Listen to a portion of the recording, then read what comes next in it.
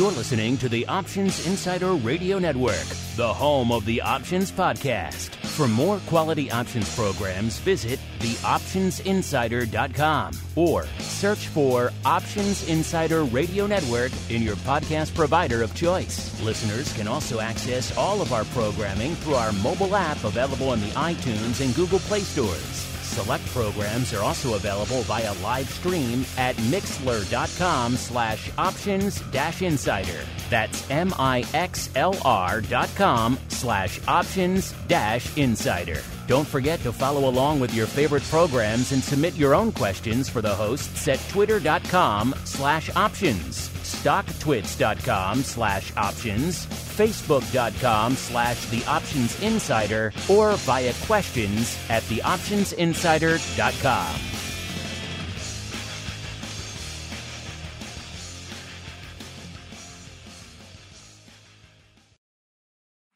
Welcome to Volatility Views, the premier program for volatility traders. Each week, we'll take a deep dive into the world of volatility with in-depth analysis, trading activity reviews, strategy breakdowns, cutting-edge education, and much more. We'll also bring you exclusive conversations with the traders, researchers, and asset managers who are reshaping the volatility landscape. If it involves volatility, then you'll find it on Volatility Views.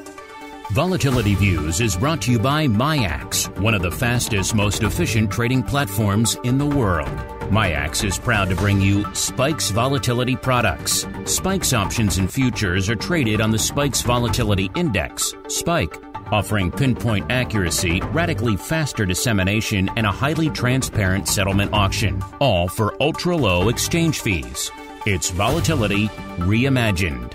Learn more about SPKEs at miaxoptions.com/spikes. Options and futures involve risk and are not suitable for all investors. The statements made are provided for informational purposes only and should not be relied on for financial or legal advice.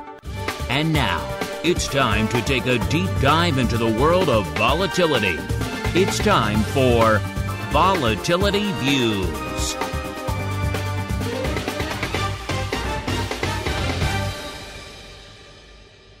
All right, everybody. That music means we are back once again for Volatility Views, the premier program for volatility traders. My name is Mark Longo from theoptionsinsider.com, as well as from the ever-compelling Options Insider Radio Network. Coming off the hottest month, November, just a banger by any stretch of the word. Of course, our overall options volume, huge month, third highest in history of the options biz, and the busiest month in the history, the 15-plus year history of this network. So thanks to all of you folks out there who are just binging on the on-demand side, just driving up my bandwidth bills. We love you all. We also love all you folks who've taken the plunge, joined us over there on the Pro. Welcome to all of you new folks. Congratulations to our Pro Trading Crate winner out there this week as well. Love to see all the new folks flocking in there. If you guys want to join that party, you want to have a chance to win a Pro Trading Crate just like Robbie Brewster did this week. You want to get exclusive Pro Q&As like we did with the once in future and now present Dr. VIX, like we did with the Flow Master last week. You want to get options oddities at the end of the week. You don't want your broadcast week to end with Volatility Views. You want more content in your lives and in your ear holes. You want the exclusive podcast feed, everything else, live access to all the fun stuff that we do and a whole bunch more. You know where that journey begins. Theoptionsinsider.com/pro is the place to go. Let's see who's joining us on the old Vol Views program today. First, joining us from the dark, the stormy, the terrifying, who in God's name would live there? Well, I guess it's this guy. He lives on those dark and stormy shores of Maine. He is the rockingest of lobsters, Mr. Andrew GIOVINAZZI from OptionPit.com. Mr. G, welcome back to the show. Why in God's name do you live in such a hellhole, sir? I ask myself that every day, but today it's a beautiful sunny day on the coast of Maine. So I guess there's birds, there's squirrels, there's fish, there's oysters, there's clams. So, you know, if you like nature, this is a good place. If you don't like nature, Yeah, probably the wrong place for you to live. Nature and I on a bit of an adversarial relationship, but hey, I like the fact you wake up every morning and you say, why in God's name do I live in this hellhole? I love that. I love that picture every morning. That's how you start your day. That sounds like a Rock Lobster way to start his day. That is in keeping with your character. It goes with the gimmick. Let's just put it that way. All right. Let's keep on rolling out there to the MIAX hot seat this week. He had so much fun answering your questions in our pro Q&A hot seat. He decided to take a break from his ever-present commutes back and forth from Gary, Indiana, up to here. No, he's somewhere else in Indiana. He is Mr. Russell Rhoads, holding fort over there at the KELLEY School of Business, also the author of one or two or half a dozen options and volatility-oriented tomes, and had so much fun answering your questions. Decided to come back for Vol Views. Mr. Rhoads, welcome back to Volatility Views, sir. I am, as always, I'm very happy to be here. As you mentioned, I'm calling out in transit. Remember, hands at 10 and 2, eyes on the road. Yeah, I got it. So I'm kind of half in nature. Nature's outside of me right now, and it's not pretty. Yeah, it was snowing pretty bad earlier today, so hopefully it's not dusting up your commute, sir. Not quite yet, but as I get closer to Chicago, I get a little bit more worried about it. There we go. All right, so as he approaches his imminent demise, we shall approach the Volatility Review. It's time to break down the latest developments in the volatility trading world. It's time for the Volatility Review.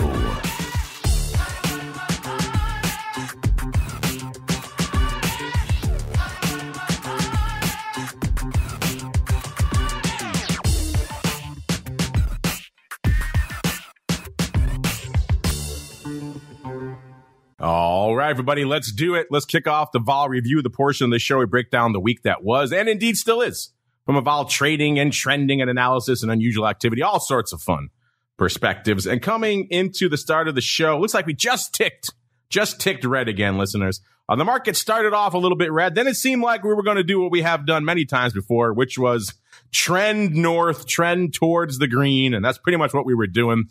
About an hour before showtime, every single major index was really hanging out in the green. Listeners, it seemed like another green end to the week because people don't need an excuse to buy this market these days. And now as we kick off the show, we have trended ever so slightly red again. S&P off about 0.15%. Dow off about 0.25%. NASDAQ pretty much slightly red, about 0.05%. We'll see how long that hangs out. It seems like the 39.5 level is where we're kind of vacillating around out there in the S&P right now. We got down towards it this morning, then bounced off of it. Now it looks like we're heading back towards it again. All this mixed to red action on the day, listeners, means vol is up from last week's low. Remember, we were in the teens last week, listeners. We kissed an 18 handle ever so briefly. Now we're getting back north again, back up into the low 20s. Spikes when we kicked off the show, 2370, up about 2 points exactly from where it was this time last week.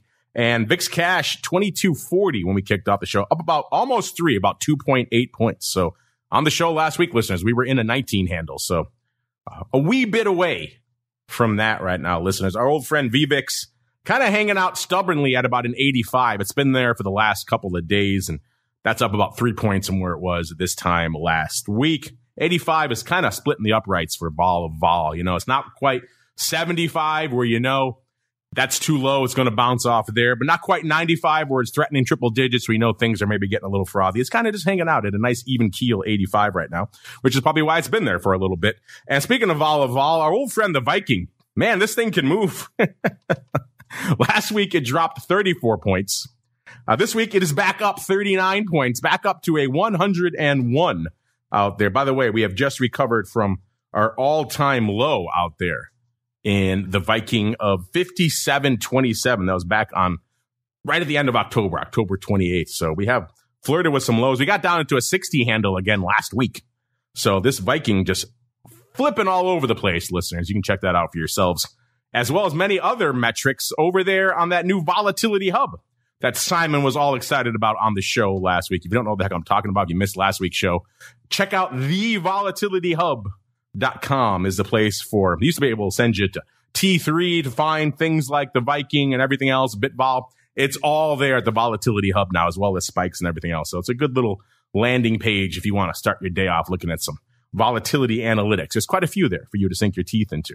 All right, let's sink our teeth into some analysis of the week. Let's go out to the MIAX hot seat before he wraps his car around a tree or a deer because he's getting so heated talking about vol. Mr. Rhodes, sir, what is lighting up your tape on yet another interesting but somewhat quiet week in the vol world? Well, it's an interesting, quiet, but surprising to me week.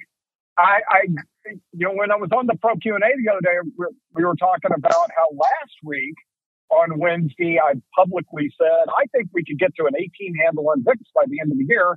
And it happened the next day. There you go. You are now Volstradamus, sir. Yeah, now I'm Volstradamus.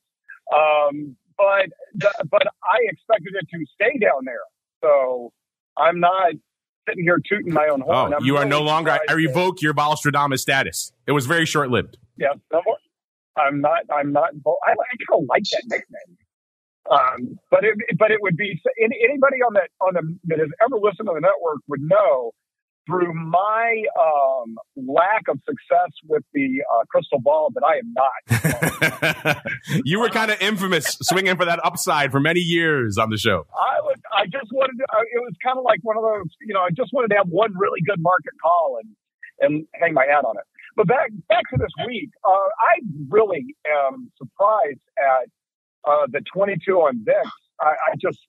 I don't know what it is that people are expecting between now and early January that they would be bidding up the implied, the 30-day implied vol. I know we've got a Fed meeting, but I think everybody's, pretty settled how that's going to go. And we really haven't had a whole lot of volatility around the Fed meeting so far. I don't know if maybe they think this one's going to be different or what, but I rarely say this, but I do think VIX is too high relative to where it should be right now. Interesting. The man who's trying to be Volstradamus out there may have to vie with our Oracle of New Hampshire for that title out there, the vol prognosticator out there. But interesting. You think vol is too high. Now let's go out to the land of the grumpy man. Wakes up every morning and says, why do I live in this hellhole? That's the Rock Lobster. Mr. Rock Lobster, sir. Do you concur with that? Do you think vol is too high? And what are your thoughts on what we're seeing out there, sir? Well, I think, let's see, is vol too high? I think the problem is, based on if you go like current conditions. So this week we had 2% down moves. We had that VIX, like Russell said, rolled in at a low, kind of like the low tick on Friday. And then we had a couple of, then we kind of sold off from 406 down to 390-ish, like right around there SPY-wise. So, and that caused volatility to tick up because, VIX moves up when SPKX moves down, and then vice versa. Volatility per strike stays the same, VIX will still move up. But Russell can correct me if I'm wrong, but VIX will just go up all by itself when SPX goes down because what it's calculating. So you kind of have that, right? So we've now gone where the new at the money basically volatility is higher than it was on Friday of last week. And the market is not quite ready to sell that at the money vol lower. There isn't that what we'll call just demand to sell it. People aren't out there doing it. And I was just doing a thing with Mark looking at vol Q versus VXN, and that's at the lowest level in 2 years or 3 years or forever since they started listing that product. So out of the money volatility is relatively, like the skew is relatively flat to the at the money right now. And to me, that means the at the money is already well priced. Like my closet saying with skew is, the steeper the skew is, the more the market doesn't like the at the money vol, right? Meaning they think like we might not be doing something now, but we're going to be doing something later. And then right now, at the money vol is more well priced, meaning it's kind of full and fluffy, and there's no there's no demand up and above that vol level for the out of the money. Again, this is just observation when I traded the SPX and like a zillion equities over the years. So I think that's what we have right now. So when I think when Russell's saying, I think VIX is too high, it's like it's priced high because we've sunk down to that, but we're not moving. So I would agree with them that the vol is just sitting out there until there's, until these events are over and now everybody can come in and sell it because they feel good. I think there's a little bit of reticence right now to go in and just whack a doodle all the 30-day vol. That's how I see it, and that's how I'm looking kind of at the vol picture right now. Another reason too is you've got the, if you're going like full VIX diagnostics, you've got 28 volatility or so still in SPX for next week. At the money, I haven't checked it since this morning, but let me take a look. Yeah, like the DS15 strike is still 29 vol. So you got this weird, and again, I agree with Russell. Like, we ain't moving right now. We had the move at the beginning of the week. We moved down to a higher vol at the money. They didn't take that vol down. And they're gassing the crap out of the vol next week because it's basically like another earnings, but with the Fed, with the whole thing that the Fed does. And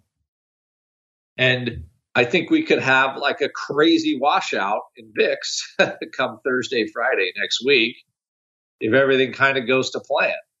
So that's, I think one part is, liquidity providers, they're not like they're lazy.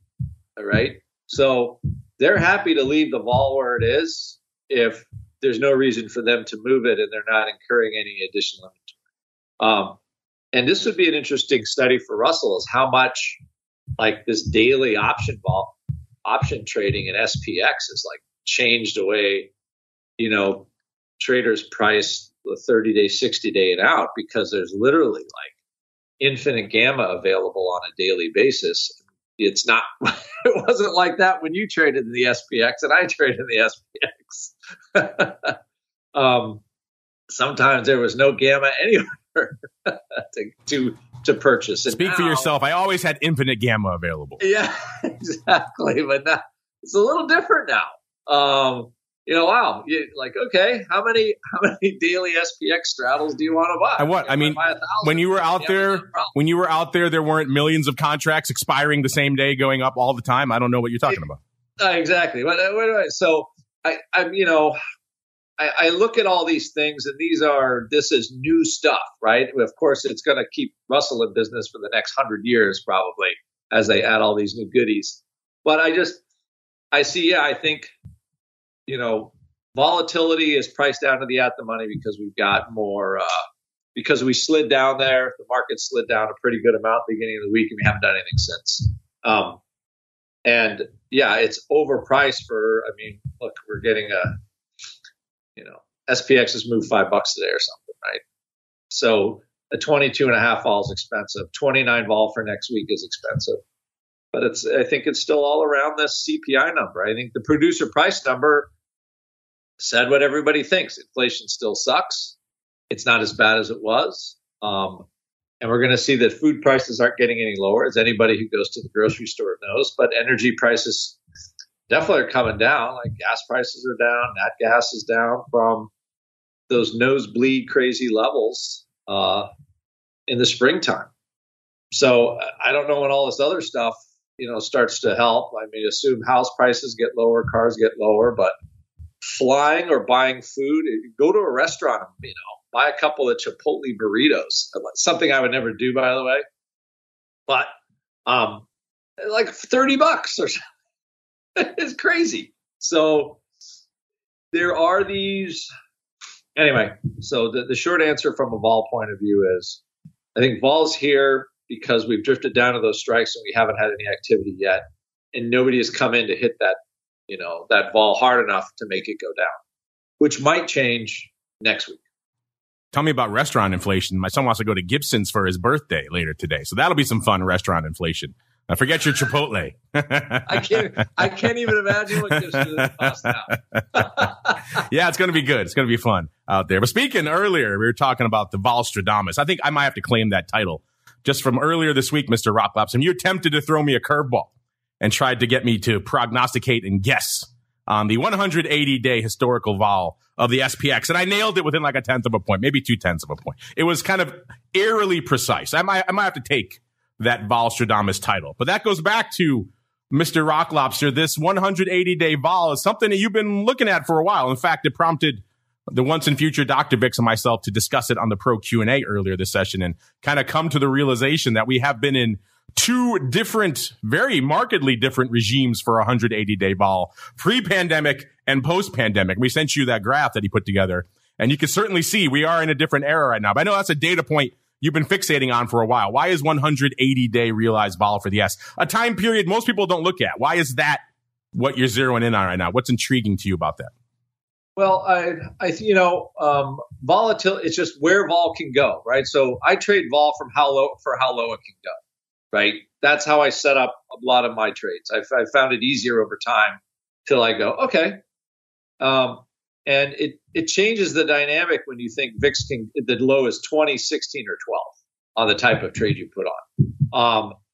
So if I think VIX can only go to a 20 low because that 180-day vol is still like in the mid 20s, like there's just not a lot of downside, or I get more aggressive covering a delta at 20 than I would normally. In the old days, 20 would be like, woohoo, right? You're on your way to 16. There's like, woo, there's dollars to be made. The fact that I can buy a 20 put with 2 weeks to go in VIX for 30 cents is absurd to me. Like that is so crazy. And I if Russell did some read, like it's hard, like I'm buying the 23 puts in June, the 22 puts in January for $1, like $1.10 or something. So I just, in my brain, it doesn't compute, right? Like that's a put that should be worth $7 or $8 in the old days. And I mean, pre-pandemic days, where those puts never go anywhere now. Maybe, you pay $1, like maybe you get $2.50, right? And I totally, this last year when I made money on them, I'm like, woo, okay, we're going to see. And then I'm like, something is wrong. I'm like, I am not looking at this right. Because every time these puts make money, the market just goes ripping the other way. So I'm like, okay. And then just like, okay, go back to some fundamentals, you dummy. And it's just like, just we're not getting any stretches of market volatility that are low enough to bring all the averages down. It's always math, and I know that. But I kind of thought since, the COVID thing was quote unquote over, everybody can argue about what that is or not, but we're not thinking we're going to die tomorrow, right?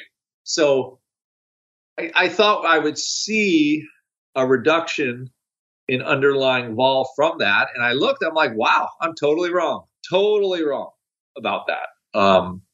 So as long as that number remains relatively high and I don't see any of the averages really pulling down, they're starting to arc down a little bit though. It just changes the way how you set up a trade and what you think you can make on it. Because you can't put any trade on without having some idea of where the underlying can go in a statistically important, significant way. That's true. That chart, looking at that chart now, it does put those June 15 puts into a different context, does it not? Yes, it does. And I'd say, in any other time in the last 10 years, you would say that trade is a lock. That's a screaming deal of the century. And you look at that chart, you're like, oh, right. And I see now why they're offered at a dime all I could possibly want. Right now, you're like, I don't know now. So I don't know if Dr. VIX has opened up like the vault on all these numbers or whatever, but clearly he's looked, he's like, yeah, wow, there's definitely, this post-pandemic, I think, another thing with the higher vol is all of the QE and all of the pump and all the stuff that the Fed is, that just puts such an enormous change in how the market reacts. Like all of a sudden, you have 8% up moves in a week and a half. Like that didn't happen, before the Fed got so active in the market in QE. It would take a while for a move like that to come off. The Fed used to say, hey, we're going to loan something to this, and then the market would kind of go up, or when everybody thought there was a panic and it wasn't a panic, stuff like that. But I mean, this is happening on, that would happen like once every 6 years.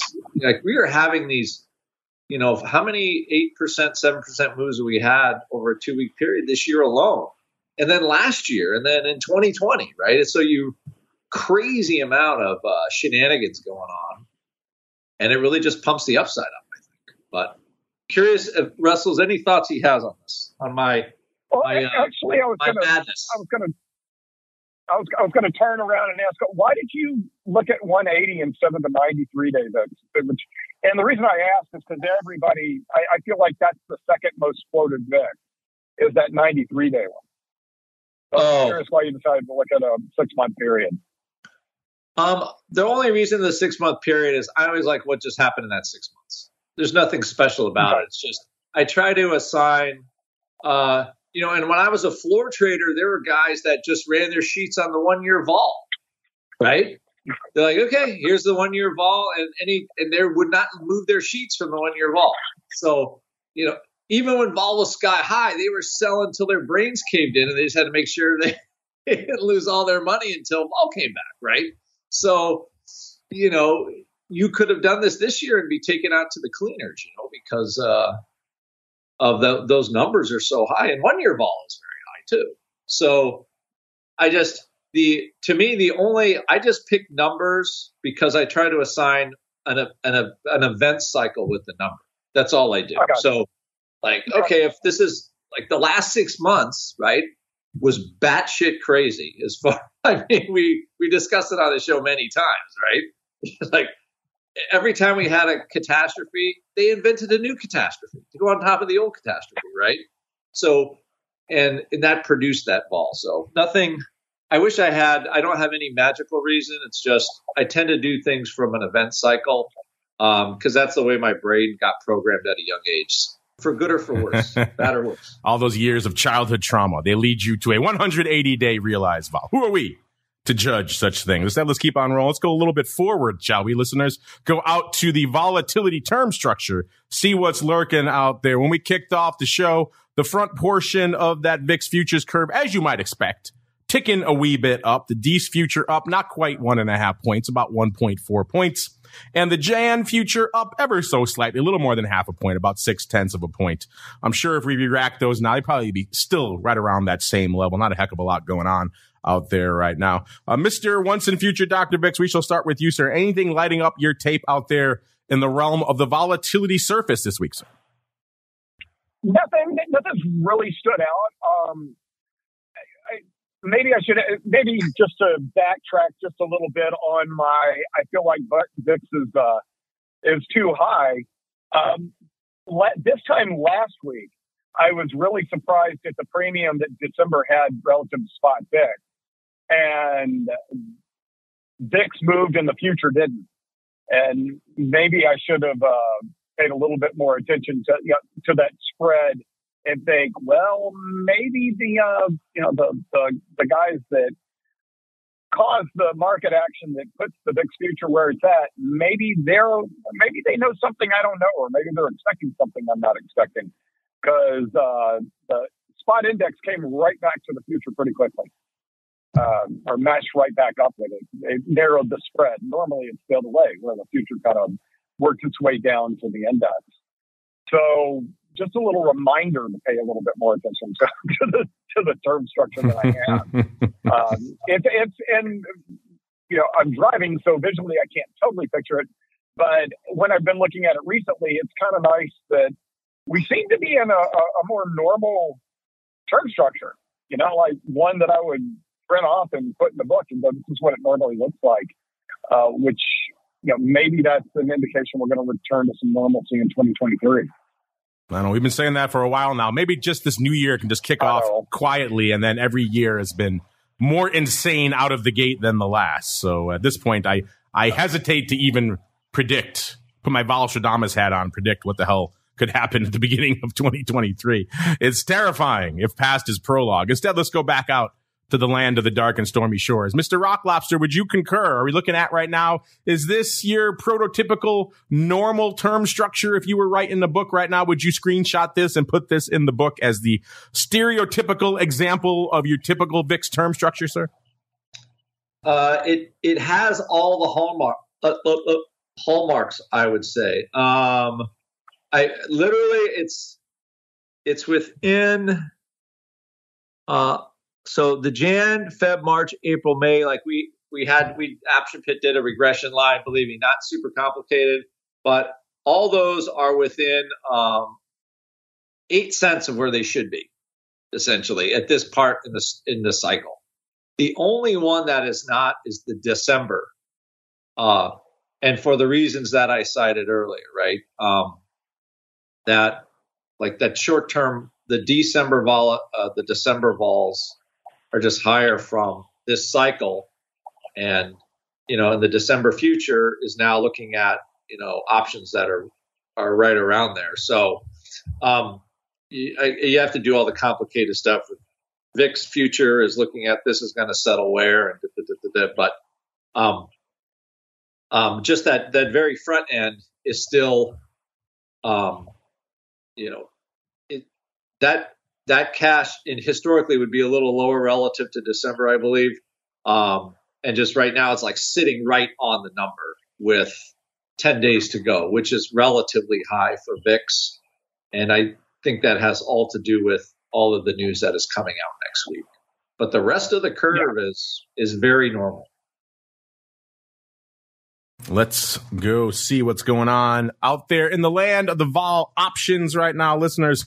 Let's start in Spikes land. Of course, you can see all this data for yourself. They usually send you over to miaxoptions.com/spikes. You can still go there, but why go there? And you can go to the Volatility Hub and get everything all in one space, including what's going on in Spikes options. We'll do a quick top 5 in Spikes options right now. Let's look at number 5. We got the D's 24s. This all looks pretty similar to last week in terms of contracts. I think some of the sizes have changed a little bit, but contract-wise, still pretty much the same. Number 4, we got the Jan 19s.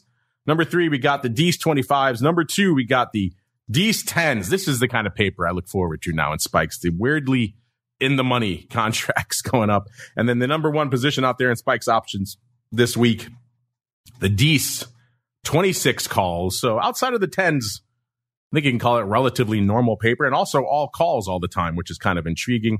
Getting out to VIX options this week, kind of an anemic week, all things considered, from a VIX options perspective. And that is reflected yet again in the numbers we're seeing today. As of right now, 195,000 contracts on the tape in VIX land. The ADV also continuing to go in the wrong direction.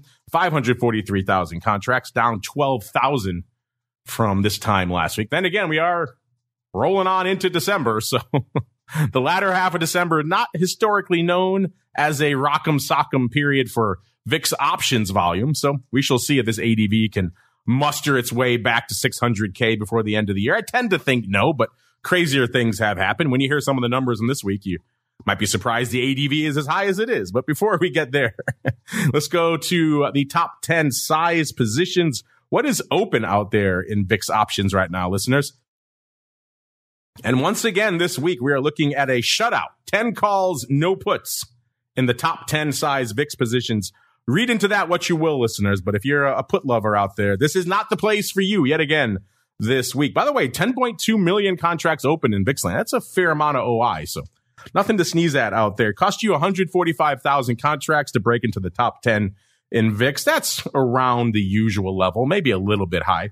That gets you to the Feb 70s. So right out of the gate, listeners, we're going crazy upside right out of the gate. No messing around in VIX options these days. Number 9, 149,000 of the D's 40s. Again, you know we're in that weird time, listeners, when the D's 40s seem, that seems kind of normal. Number 8, $1.51 of the March 80s. Right back to it, listeners. Number 7, 153,000 of the D's 70s. So again, back to that 70 strike. Number 6, probably the most normal trade we have on here. We have 159,000 of the D's 26 calls. What is that doing on this list? That is far too normal. Get out of here. We need nothing but far out of the money nonsense for the rest of it. And we are obliged by number 5, 168,000 of the Feb 80s. Number 4, 186,000 of the also comparatively somewhat normal D's 35s. Of course, if this was a normal period, D's 35s would seem outlandish, but again, that shows you where we are and where we have been recently. Number 3, 209,000 of the March 75s. Number 2, 221,000 of the Jan 70s. And then number 1, listeners, yet again, 402,000 of the D's 30s. That's an interesting strike. Also, I do believe part of that ratio upside vertical we've been seeing going up for size for quite a while. Hence why a comparatively normal strike is doing so much paper. But still, D's 30 is number 1 with a bullet. 402,000 contracts on the tape. Let's do a rundown here of what's going up out there today. By the way, speaking of rundowns, Mr. Rhodes is driving, so I do not want him to get into a horrible life-altering accident. So I shall spare him from having to do a Russell's weekly rundown. So alas, listeners, all of you who are tuning in just to hear Russell's music, there can't be any music without the rundown, listeners. So alas, as fun as it would be to hit that button, we cannot.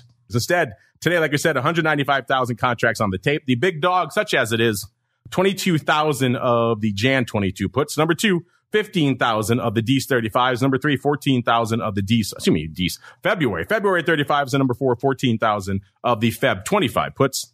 Number 4, we've got 13,000 of the Feb 21 puts. And then number 5, 8,400 of the D's 47 halves. Those expire on the 21st. So 2, 3, and 4 listeners all were in Feb there in case you missed that. Number 2, or I should say number 2 yesterday, Thursday, again, this week. A lot of 2s on the docket this week, listeners, because not a lot of paper. Thursday, 269,000 contracts on the tape. That's it. Usually we see that by the time we do the show. So pretty light. Number 1, such as it was, 26,000 of the D's 19 puts. Number 2, 25,000 of the Feb 60s. So back at it there. Number 3, 20,000 of the D 17 puts. Number 4, 20,000 of the Jan 23 puts. And rounding out the top 5, 8,400 of the Feb 35 calls.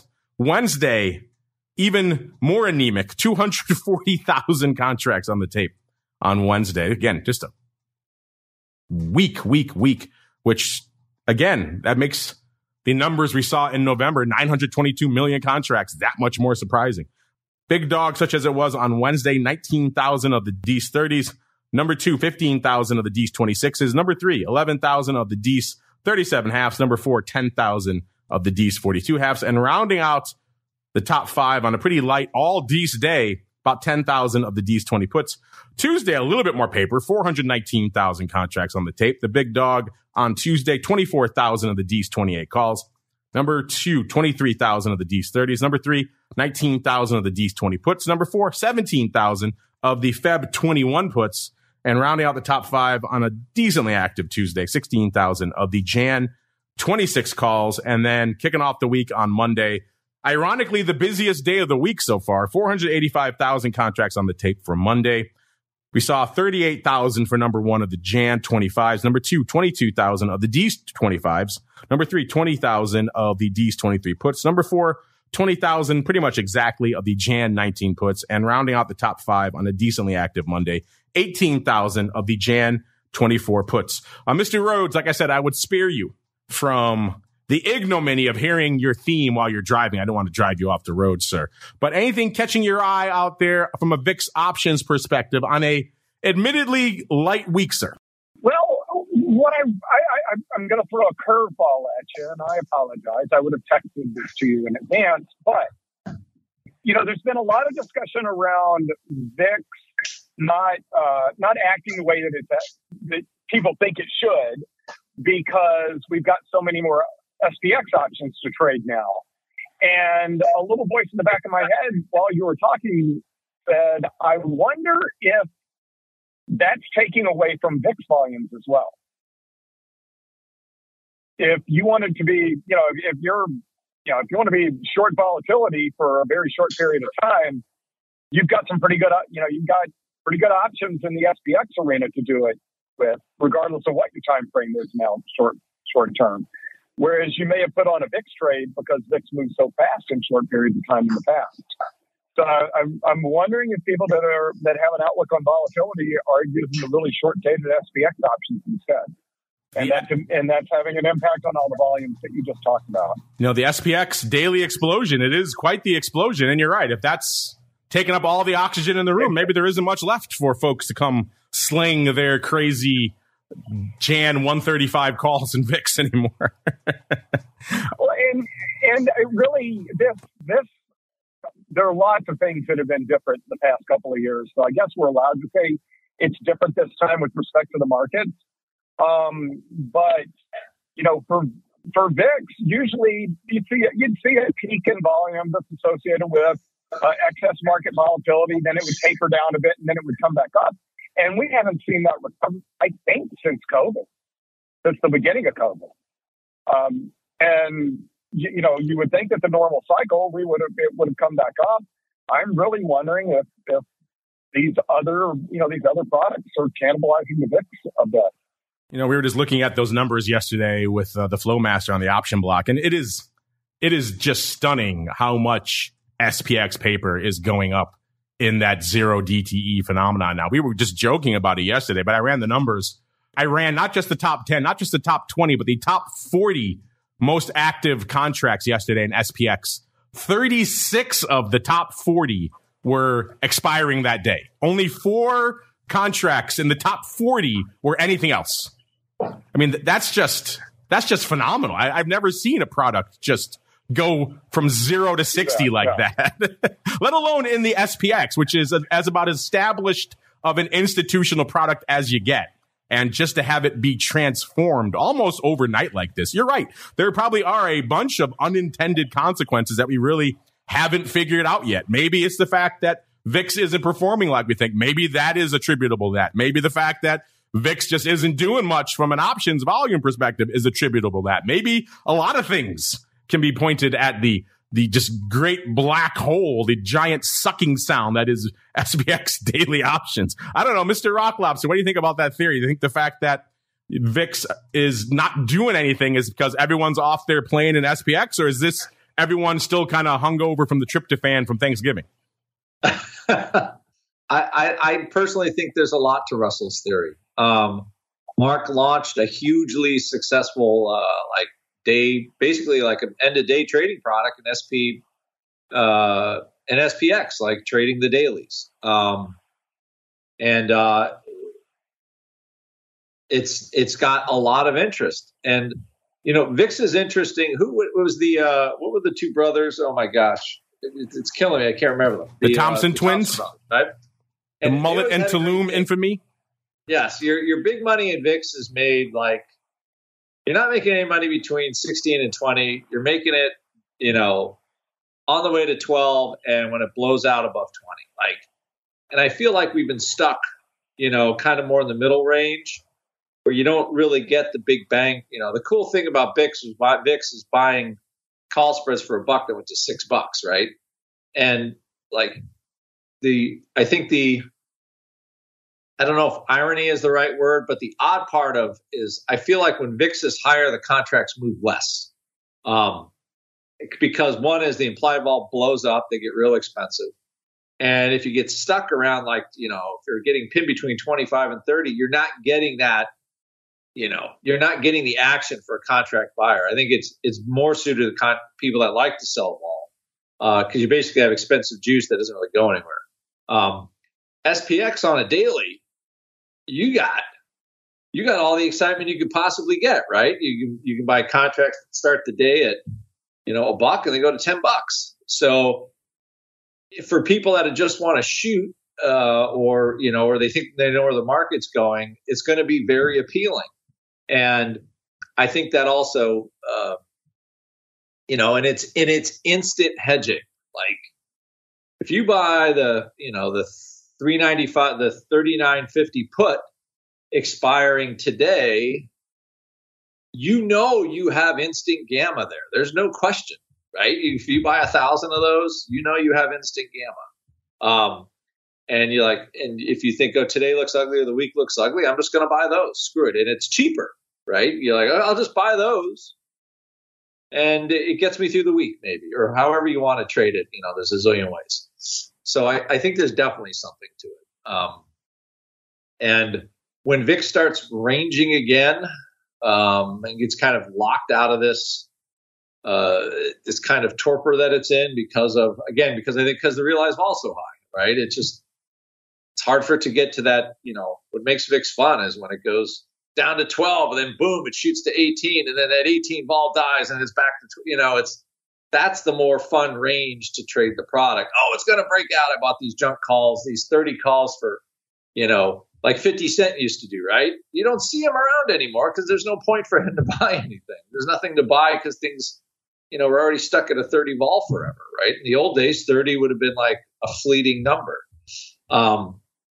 So, people aren't dumb. They're going to go to where the action is. And VIX was where the action was for a decade, basically. And now they're going to the daily SPX. When you have 2%, 2.5% per day in SPX, almost 100 points, there's a lot of action for call buying there or put buying on daily options. So I think it would be interesting to see the professional order flow there.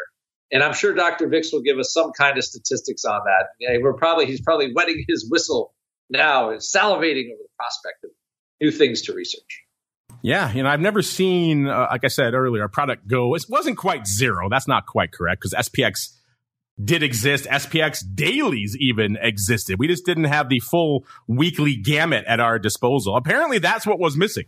Those other 2 days, once they added those 2 days, it was like a light bulb went off across the entirety of the options business. Everyone said, oh, now I want to trade SPX and I want to do it all single day. I've never seen anything quite like it. It's a fascinating just shift of the entire business, it seems like. And that's going to have unintended consequences. So I guess we'll have to start digging into those. Maybe one of those is this. Maybe the nearer dated VIX paper going to flock into SPX instead. Is that happening to you, listeners? We already have a poll right now. A lot of you folks are loving the dailies. And we asked you earlier, what are you using the dailies for? And a lot of you said near-term speculation. Are you using them instead of, let's say, weeklies in VIX or spikes? I'm curious. Hit us up. Let us know. We're kind of coming up against it, so we'll roll through some of these quick ones. Not a lot going on in SPKX or SPKY this week. SPKX at about a 23.20 right now, up about a point.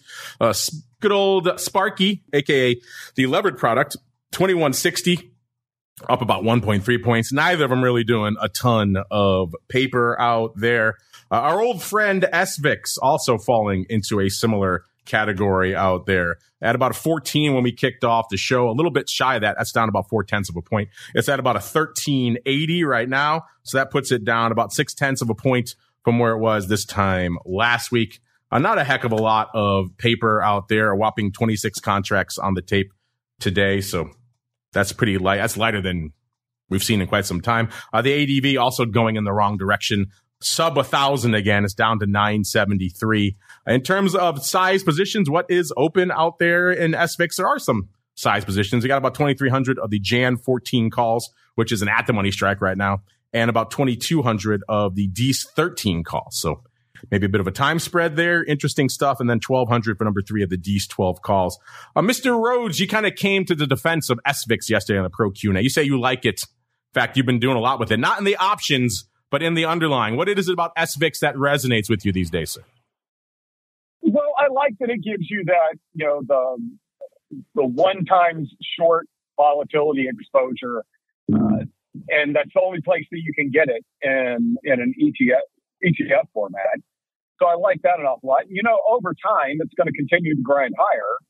So I like it as a very long-term hold. I do sell calls against my long position in it. In fact, I sold some DEES 14 calls this morning again and bought some more shares just with the assumption they'll get called away from me next Friday. There you go. I'm a huge SVIX fan. So that 2,300 of the Jan 14 calls, that's all you. That's all Dr. VIX. That's where we can ascribe that position to. I'd say about a third of it. There we go out there. UVIX doing a little bit more action out there. UVIX 680. UVIX racing UVXY for the March to Zero award right now. We have not lived through a reverse split in UVIX yet, so it'll be interesting to see what they do with that one. We don't know what their plans are for that one. Even though it has ticked up a little bit more, it's at about a 690 right now. It's up about half a point on the week. In terms of paper, we saw a decent amount of action going up out there, about 5,100 contracts on the tape right now in UVIX. The ADV a little bit shy of 7,000, about 69.29. That's pretty much the same from what it was this time last week. In terms of size positions out there, because we are coming up against it, let's go out here really quickly. Number one, we got the D7s expiring today, 2,600 of those. That's the top position out there. So those are going the way of the dodo, and also right at the money strike. Interesting. Number two, 2,000 of the DEES monthly 18 puts. So number three, we have 1,300 of the DEES 11 puts. Let's go out to UVIX as well. I know this is one a lot of you have been watching eagerly out there. I'm talking about UVIX, UVXY. I'm getting confused between the two of them now, listeners. UVXY, people have been asking about the reverse split. Not today, listeners, because we got it ticking up yet again, up almost half a point, about 0.45, trading right around 7 3/4 right now. Seeing a little bit of paper out there as well, about 94,000 contracts on the tape today. The ADV, 240,000. That is actually down. It's down about 13,000 from this time last week. Is the SPX daily explosion, is that going to steal some paper from these ever eroding beauties out here as well? I guess we'll find out. The top positions out here in UVXY, 21,000 for number one of the D7 halves. Those are going out today. So interesting. Number two, 20,000 of the DEES monthly 39 calls. That's quite a disparity. Number three, 20,000 of the Jan 10 calls. Number four, 19,000 of the Jan 75s. Now we're getting at it. And the number five of the top positions in UVXY, 19,000 of the DEES also expiring today, 7 puts. Intriguing. Mr. Rock Lobster, anything catching your eye out there in the lands of UVIX or UVXY? And also, have you or your little birdies heard any info on any impending reverse splits? Dare I say it, 10 for 1, sir? Let's do it. The 10 for 1 split, I think there would be very few announcements that would make vol traders happy. That would be a celebration for the ages, sir. I just the amount of put buying. You could go buy the 40 puts in UVXY and then just go away. You're done. You're good. You've done your trading for the year. It is. It would be a thing of beauty. I have not heard it. In the last time I traded it, I bought some 9 puts a couple of weeks ago. Closed them, made a little money on them, and then I think UVXY dropped another 75 cents or something. So, yeah, this is the spot where they're going to announce the split here. So, yes, I'm hoping for 10 to 1. I'm going to guess it's not going to happen. They're going to do something wimpy like 6 to 1 or 7 to 1 or something like that. Something just to screw everybody up and make the strikes really complicated on the split. Yeah, it probably will be 6 to 1, but 10 to 1, that would be nice. I'm just putting it out there into the ether. Maybe the vol gods will smile on us. This time next week, UVIX or UVXY with a 70 handle. How nice would that be? I'm just putting it out there. I'm just putting it out there into the world. You know, you put good out there, it comes back to you. Mr. Rhodes, any thoughts on UVXY or UVIX, sir? I know we're up against it, but I want to add fuel to the fire on that one. Maybe the reason they haven't done the split yet is so they can do a 10 for 1. So they wait until a 4 handle? Normally they do it when you get a 9 handle. That's normally when we get that reverse split, and it's a funky 6 or 7 or whatever. Well, maybe they're like, hey, instead of doing that, why don't we let it get just a bit lower before we announce the split, and we can do 10 for 1.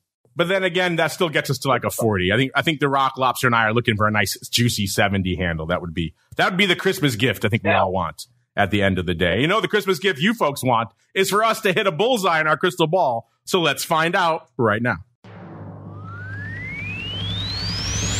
It's time to peer into the future and reveal what the volatility gods hold in store. It's time to look into the crystal ball. All right, everybody, welcome to the Crystal Ball. Really quickly, let's pay off our question of the week before we get to the picks.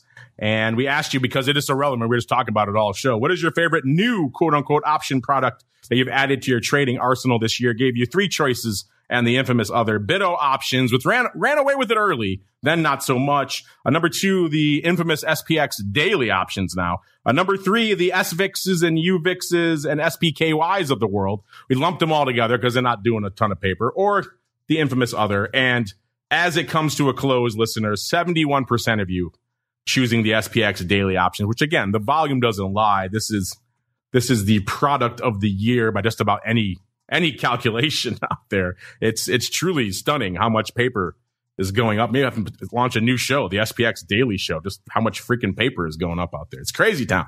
Number 2, BITO options, 16.1%. So it was winning early on, and then it just got outpaced by the SPX dailies. Number 3, 9.7% only for our Vol ETP friends. So no love there. 3.2% for other. If you are listening live, you have about an hour or two left to vote. If you're listening after the fact on the podcast, it will be too late. The poll will have closed.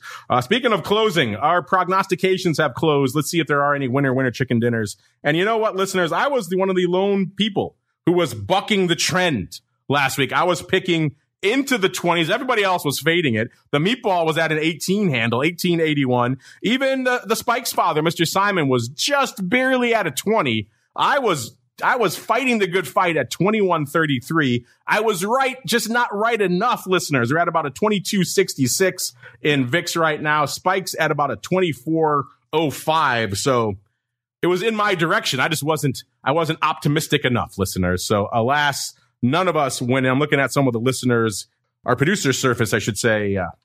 Looks like most of the close ones. I don't see any 24 or even 22 handles here. So alas, everyone was feeling the fade this week, and it did not come to pass. That means no winners. That means the once and future Dr. VIX gets to go first. Mr. Rhodes, you were saying all show how you feel VIX is too high. So I have a feeling I know where you're going to go, but what are you feeling for this time next week? I'm gonna do a 1950. I think we go back below 20. Andrew actually kind of summed up my reasoning when he said we're going to have all the stuff behind us. You know, we're going to have the Fed behind us. We're going to have CPI behind us. And what are we going to have in front of us? 2 holiday shortened weeks. So I think there are lots of headwind things. I think a lack of news once we get those last things behind us, and the holidays are going to create nice headwind for VIX. And and also next Friday is triple witching, but the December VIX contracts don't expire until after that. Oh, interesting point. A little bit of the mechanics of the contract. Mr. Rock Lobster, I'll let you go next. What are you feeling for Vol this time next week? I'm going to say I'm going into the I'm going to go 1925. Oh, squeezing in on Russell. Hold on, what was Russell's bid? 19.5. 19.5. Yeah, I'll at least if I squeeze him by 25 cents, I don't feel as bad. If I just squeezed him for a penny, I'd feel bad. So I won't. I like Russell, so I'm not going to totally scum him. Gave him that juicy 1/4 of a point wiggle room. That gives me a lot of area to dance, listeners. And you know me, I like a little bit more juice than these two knuckleheads here. So I'm going to say a little bit close to where I am this week, actually. I'm going to say 21.25. So still north of 20, but not a ton. There's your market this week, listeners. 19.25 to the dark side for Rock Lobster. 21.25 for the winner chicken dinner, which will be me. All right, that music means we are done for this week. Let's look really quickly. I can't look before I give my guess. I don't want to step on any of our pro members here. Options Queen, she's been good for a while. She's at 20.5 in the live chat right now. Option God feeling the fade, 1890 actually. Nichols back up with me, 2180. Okay. Oh, Frank, you're scumming me. What are you doing? 2120. Frank, what you doing to me? And Z2313 2031. So we got a bit of a diversity of opinion just in the chat right now. Remember, if you're listening live, get your question. Get your prognostication in. If you get it right, you can win fabulous prizes. If you're listening after the fact, you have a short window to get your prognostications in as well. Hopefully same day. And then if you are a winner chicken dinner, fabulous prizes for you as well. We open the fun to everyone. And Mr. Rhodes, it was fun having you on the show today. Glad you didn't die in a horrible flaming wreck. Before we go, if folks want to check out what you got cooking, where should they go? What should they do?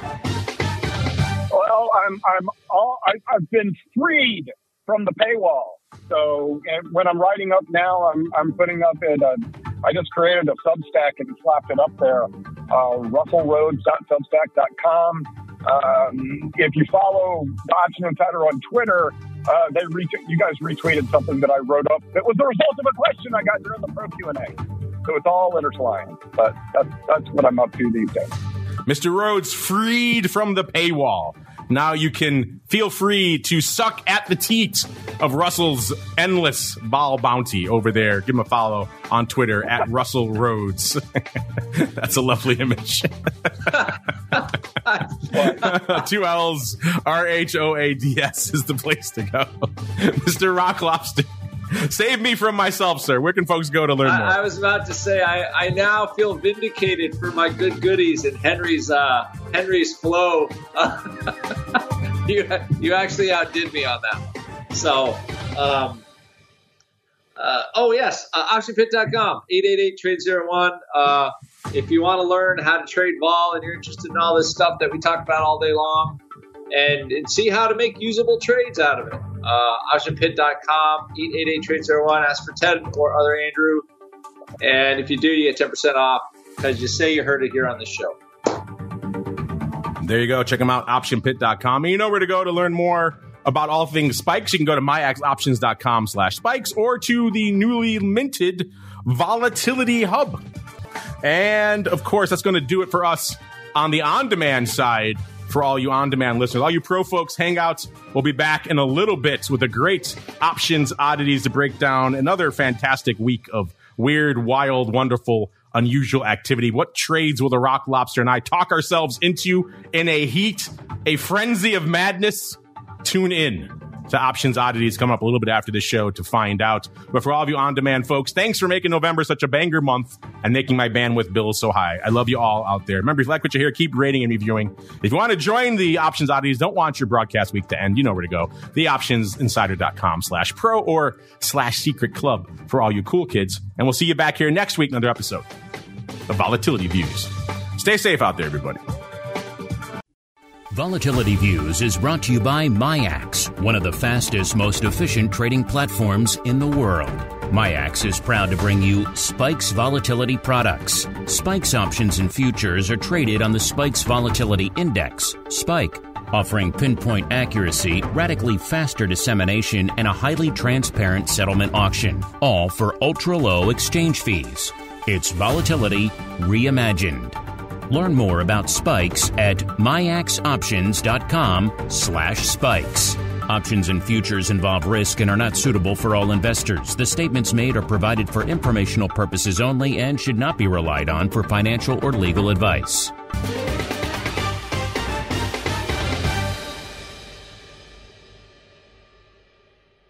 You're listening to the Options Insider Radio Network, the home of the Options Podcast. For more quality options programs, visit theoptionsinsider.com or search for Options Insider Radio Network in your podcast provider of choice. Listeners can also access all of our programming through our mobile app available in the iTunes and Google Play stores. Select programs are also available via live stream at mixlr.com/options-insider. That's mixlr.com/options-insider. Don't forget to follow along with your favorite programs and submit your own questions for the hosts at twitter.com/options, stocktwits.com/options, facebook.com/theoptionsinsider, or via questions at theoptionsinsider.com.